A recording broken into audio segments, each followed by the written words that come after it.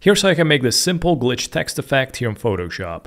I'm gonna go with 1080p artboard size, and the font is gonna be Franklin Gothic. This is a free Adobe font. I'm gonna leave a link in the description. Here I'm gonna separate the text in 4, so I'm gonna create 4 copies, press Ctrl J. This way I got like 4 layers, and I'm gonna uncheck the first 3. Let's select the 4th, and I'm gonna double click on it. And here I'm gonna remain with the PAN, uncheck it, check the second one, and here is gonna be separated the TER, and the next also is going to be separated. So next, these text parts are going to be assembled one by one. So I'm gonna move these here on the right and arrange them accordingly.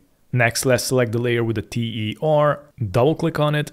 Let's decrease the fill, activate the stroke, make sure that the stroke position is inside, and probably gonna go with like 7 pixels, click OK.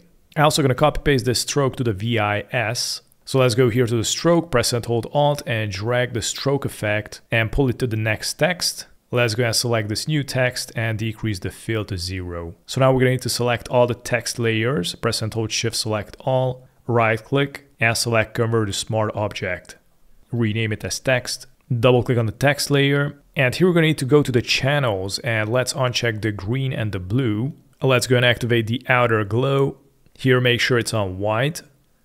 Blend mode is going to be a linear dodge. Opacity I'm going to go with like 80, and the size for 1080p is going to be 40 pixels. Click OK. Let's go and collapse this layer, press Ctrl J to duplicate, and double click on the new layer. And then on this layer we're going to go to the channel, uncheck the red, activate the green, click OK.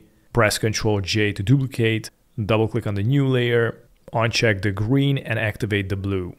Click OK. So this is going to be the blue, second one the green, third the red. I'm gonna select the red and drag the text whatever you want.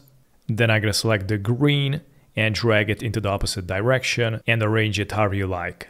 Alright, so it's going to look something like this. Now let's select the layer with the red. Press Ctrl J to duplicate, rename it. This is gonna be the blur.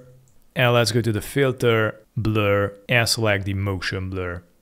Here I'm gonna go with a higher value at the distance. For example, 650, click OK.